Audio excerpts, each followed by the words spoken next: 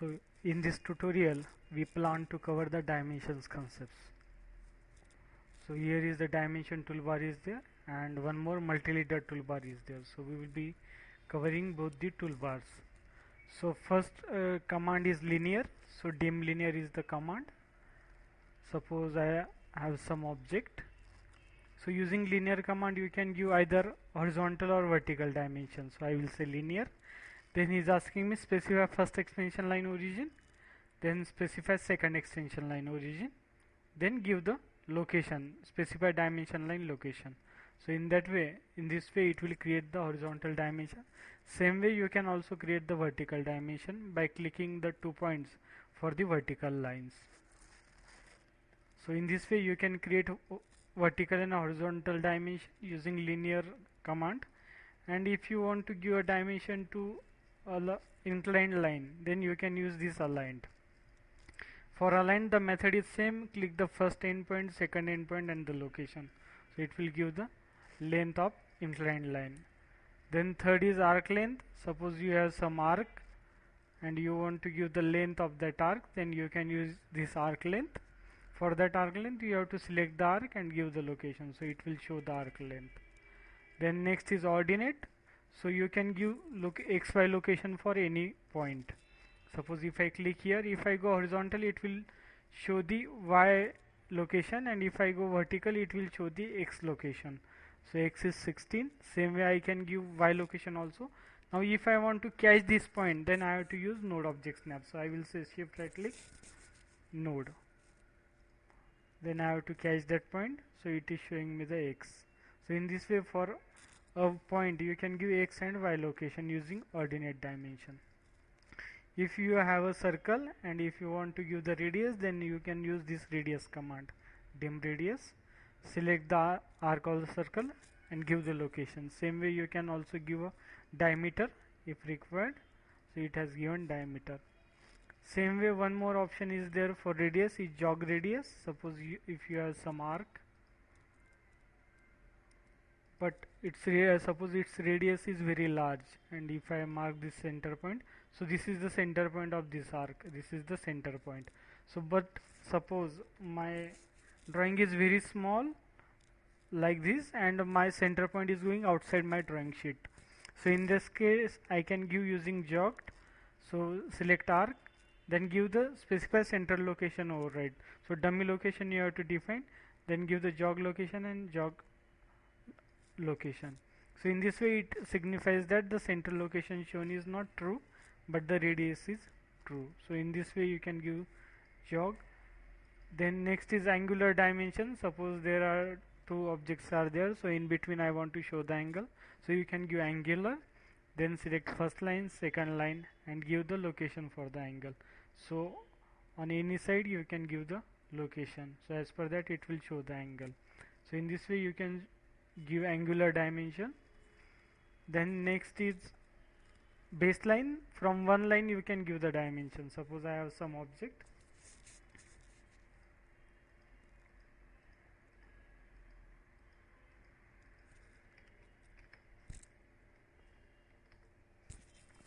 so for baseline one dimension should be given by linear or align method. So one dimension is given and now says just baseline. So you just have to click the second point, because first point he knows that first point is the first line of first dimension. So from one line all the dimension has been given, so that is called as baseline.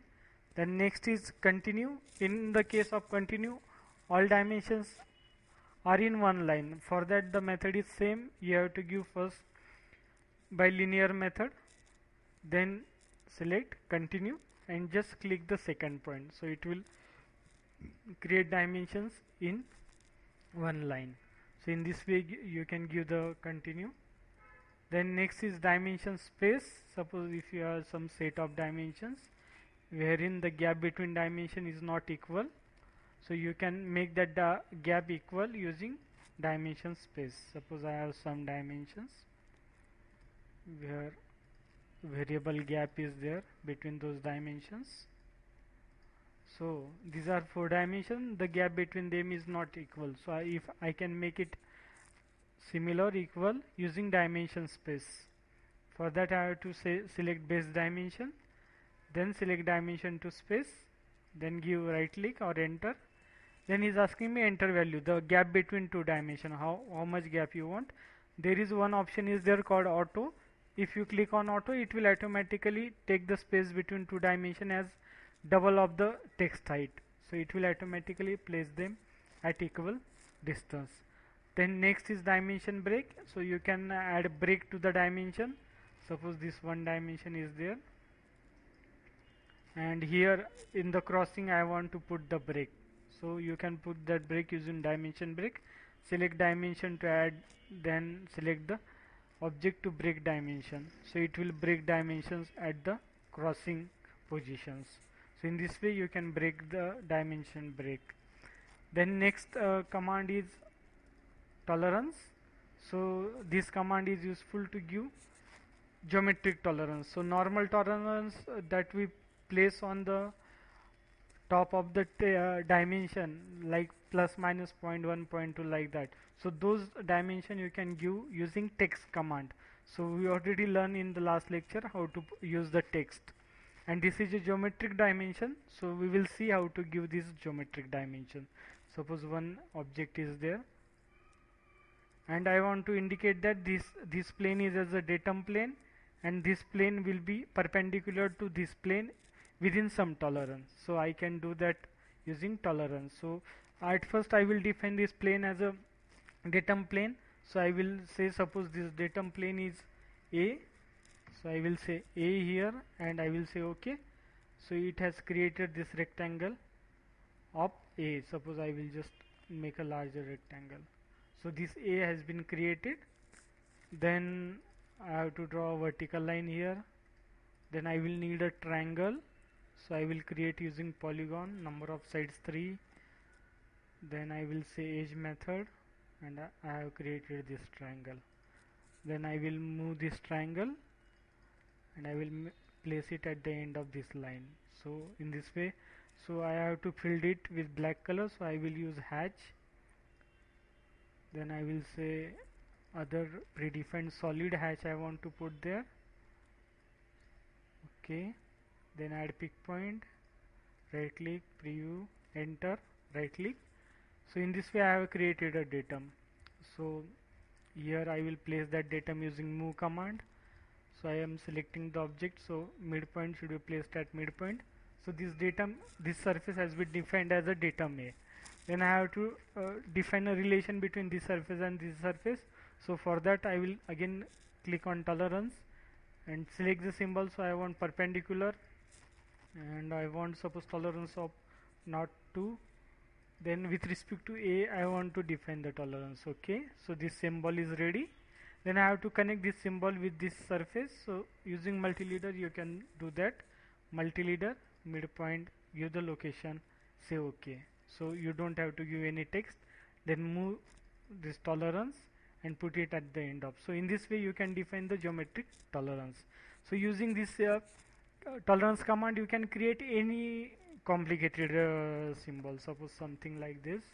Suppose there are multiple datums, that also you can define it.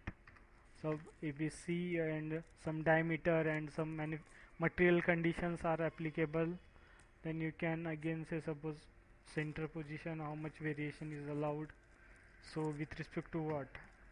At diameter position, okay. So in this way any complicated symbol you can create in a geometric tolerance. Then next tool is center mark. So you can show the center position of any arc or circle. Just click on center mark, select the arc or circle. So it will show the center position of that circle. Then next is inspection. So you can add the inspection symbol to your dimension. Suppose I want to add inspection symbol to this. So I will say inspection. Then you have to select whether what symbol, round, angular or none. So I want angular. So inspection rate, how much you want. Suppose I want 100%. So I will say here 100%. Then select dimension, click on dimension, enter and say OK. So it will place that symbol. So this is inspection symbol. Then I will just undo it. Then next is jogged linear. Suppose in between if you want to add some jogged, for some dimension. So you can say jog, select dimension to add jog, give the position. So here in this way you can add jog to any required dimension. Then next is dimension edit. So using dimension edit you can change the text. That means length will remain the same. Suppose here I want to do the 10, replace this value with 10. So that you can do using dimension edit. Say new, then give the value, suppose 10 I want, I will delete this 0 0 0, then OK, then select this and enter. So it will say in this way you can change the text. So this jog is now having the meaning. So length is not true. Then next is dimension text edit. Using this you can place your dimension wherever you want. Once you finalize the position you can click there, so it will be placed there. So in this way you can place different type of dimensions. Then if you want some arrow and text after that, then you can use this multileader. Multileader, give the position, say suppose ortho off, so it will be inclined, give position and type what you want to write and say OK. So in this way you can give a arrow and a text. Then next is add leader. So you can then select multileader. So you can, for the same old leader you can define the multiple locations if required. Right click and enter to come out. Then if some locations get cancelled, then you can use the remove leader, select the leader and select the location that needs to be removed, press enter. So those position you can remove. So in this way you can use multileader. Then next part comes is that of settings. So whatever are the settings for the dimension are in the dimension style. So you can click on that, then say modify. So there are number of options are available. Basically dimension is made of 4 elements, extension lines. These 2 side lines are called as extension line. Line with arrow is called as a dimension line, arrow and text. So all those settings you can do here. So first line, so we will be seeing important settings. So here we are talking about extension lines. Then he is telling extend beyond dimension line. That means this extension line, how much out it should come, like this portion he is talking about. Suppose if I make it 0.5, so that you can observe here this long portion has come out. So this distance he is defining here, extend beyond dimension line. Then next is offset from origin. This gap, he is talking about this gap here. So suppose if I say 0.3, then here you can observe that the gap has increased. The next is arrow. You can change the arrow to dot, so it will be make it dot. You can say architecture tick, or maximum times we use close field. Here you can define the arrow size. What is the size of the arrow? Then here you can change the text style. You can create the text style. So we have already seen this text style in our previous tutorial. So that you can do here. You can define the text type here. So text placement here on maximum times we use above. So it will come above the dimension line. Then here normally ISO standard is used. Here it is coming above, but here it is not coming. So align with dimension line will make it above on each dimension. But here normally we give it horizontal. So say ISO standard, so outside dimension it will make horizontal. So that means it will be combining both horizontal and aligned in ISO. So in this way you can use text. Then fit. For fit, important is draw dim line between extension lines. So here radius is given, but internal line is not coming from the center. So by clicking on this you can have that line. Then primary units, here you can change the unit. If you are using inches you can go for engineering or architecture. Then you can control the precision. So precision is 4 digit. You can say 2 digit or you can say 0. So as per that it will create the dimension. Same way you can control precision for angular units also from here.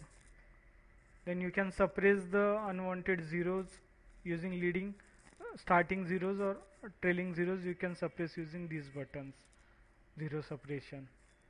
So in this way you can make the different settings for dimension. Say OK and close. So when you will create the dimension, it will be with that those settings. And when we try to give the dimension to some practical drawing, suppose if we try to give dimension to this drawing, So what happens when we give the dimension? So I will say linear, first point, second point, location. So you can see that there are no dimensions are visible because it is very small.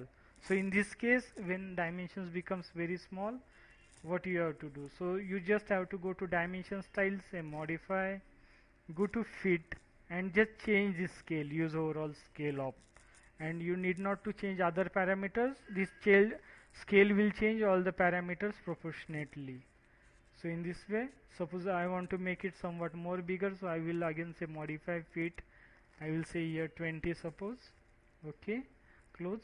So in this way it has made that dimension bigger. So I only have to make settings like I don't want this 4 digit, I want it above. So I will say modify, and I will say I want it above, I want ISO standard. From primary units I will say I want single digit, okay, close. So that's where the dimension is ready. And next is this multi-leader. Suppose I have to give some leader here.